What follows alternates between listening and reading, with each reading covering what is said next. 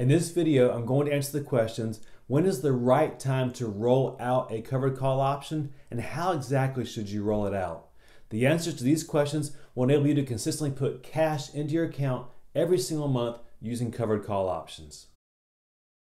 I'm Randy Perez. I'm a 22+ year stock and option trader as well as real estate investor. If you're already a member of this community, thank you for setting aside a part of your day to be here. If you're not already a member of this community, go ahead and click that subscribe button and bell notification.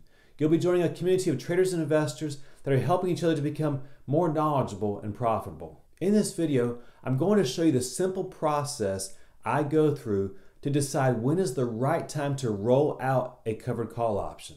Then I'm going to show you exactly how I roll out covered call options using real-life trading examples. By the end of this video, you will know when and how to roll your covered call option positions. What is your favorite option trading strategy? Is it covered calls, naked puts, spreads, or is it something else? In the comments below, let me know what your favorite option trading strategy is. Doing covered call option spreads and dividend stocks is my second most favorite way of using options to generate monthly cash flow. One of the reasons why I like it so much is that on top of the option premium you receive by selling covered call options, you're also receiving dividends along the way. I'm going to share with you my real life positions that I'm in right now to help you see how I determine when is the right time to roll out a covered call option and exactly how you go about doing that. Here you see one of the positions I'm in right now in the CME group. CME owns a monopoly in the derivatives products business, and yes, that includes options, which is what this video is about today. Let me show you the history of my trades in CME. As you can see here in the blue rectangle, I've been selling put options in CME since June 17th.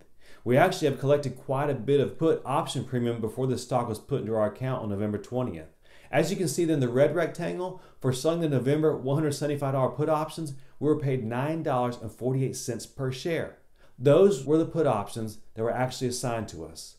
They were assigned to us, as you can see at the very bottom of the screen, on November 20th. As soon as they were assigned to us, we immediately began to sell covered call options against CME, as you can see in the black rectangle. Those options expire on January 15th.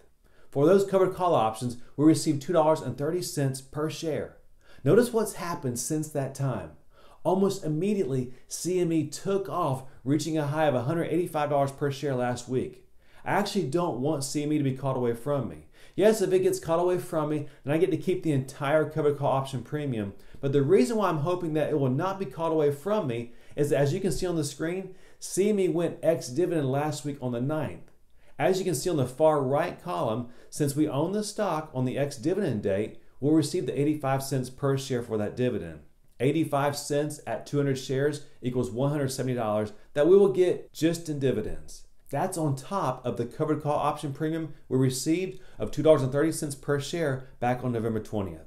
The reason why I went out to January expiration and not December was partly because of that dividend that I just mentioned.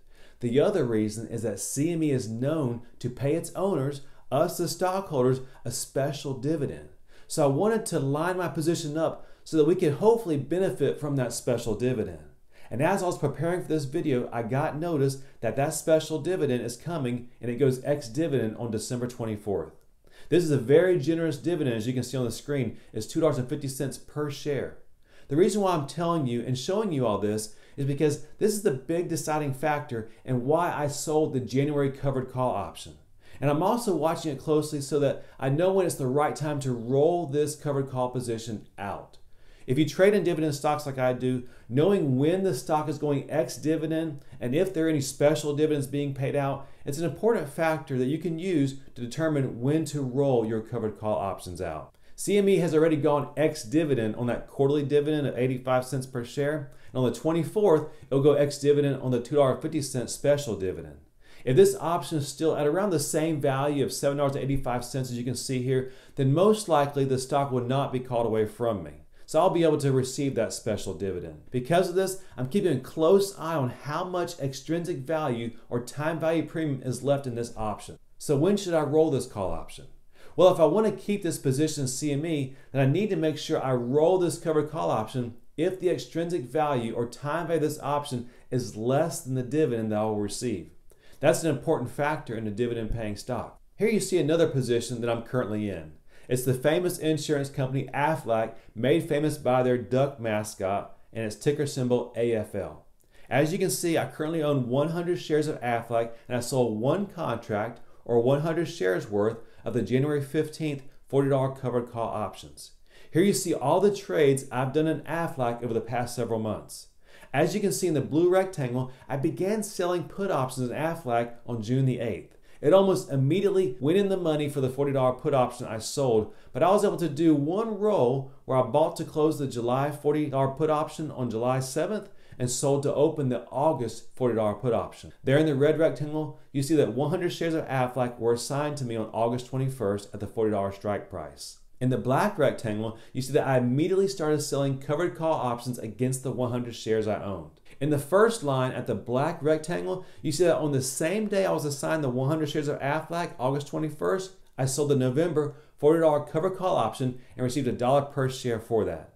Aflac then proceeded to go up, and I bought that call option back for $2.94 on November 16th and sold the January $40 call option for $3.77. So I rolled this option out 2 months. The reason is that, as you can see at the very bottom line, Aflac went ex-dividend in November. So I wanted to make sure that there was plenty of option premium left in that covered call option so the option would not be called away from me if someone wanted to try and capture that dividend. We take a lot of the hard work and time out of finding option trading opportunities for our Patreons.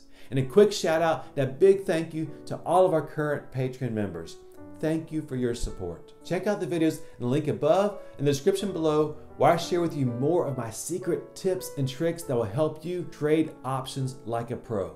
Until next time, happy investing, and we'll see you again soon.